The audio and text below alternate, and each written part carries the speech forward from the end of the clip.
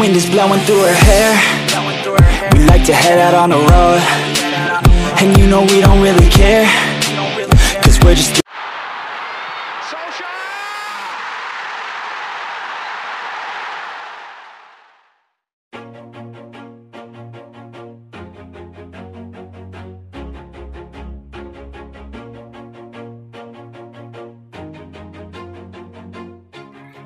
Saga transfer Antony di musim panas ini akan sangat menarik. Ajax Amsterdam dilaporkan mulai menebar kode bahwa sang pemain kini boleh pindah ke Old Trafford. Sudah menjadi rahasia umum bahwa Antony menjadi pemain incaran Manchester United di musim panas ini. Tim berjuluk Setan Merah itu jadi buruan nomor 1 Erik Ten Hag. Namun Ajax ragu melepaskan pemain Timnas Brasil itu. Maklum, mereka kehilangan banyak pemain inti mereka, termasuk mesin gol mereka, Sebastien Haller. Itulah mengapa Ajax membuat proses transfer ini rumit. Mereka memasang harga yang kelewat mahal, sehingga MU berpikir keras untuk menebus harga itu.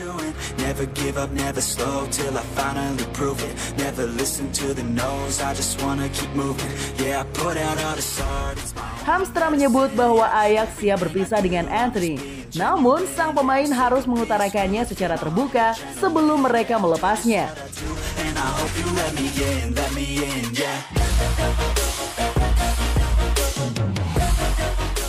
Ya, kita semua tahu apapun bisa terjadi di bursa transfer. Namun, kami harus membicarakan situasi yang ada dengan sang pemain. Jika ada pemain yang ingin pergi, maka kami akan membicarakannya. Saya rasa juga wajar ketika banyak klub meminati pemain Ajax, ujarnya.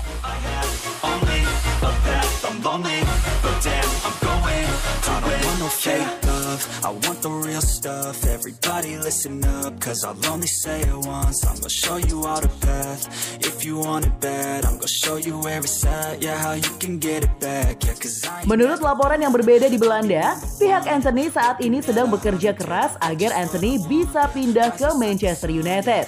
Sang agen dilaporkan terus berkomunikasi dengan Ajax agar mereka mau menurunkan bandrol 80 juta euro untuk sang winger.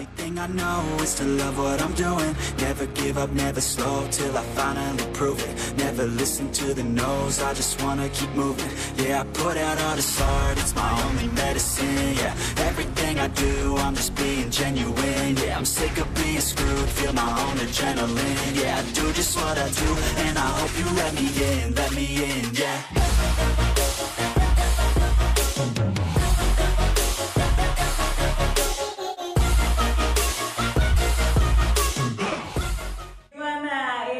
Tadi keren banget kan ya. Nah, kalau kamu butuh banget nih asupan informasi terupdate dari dunia sepak bola, pastiin kamu terus pantengin FGD Football karena kita juga pastinya tiap hari ngasih banyak banget info lo buat kamu ya. Yaudah kalau gitu aku cabut dulu ya, bye bye.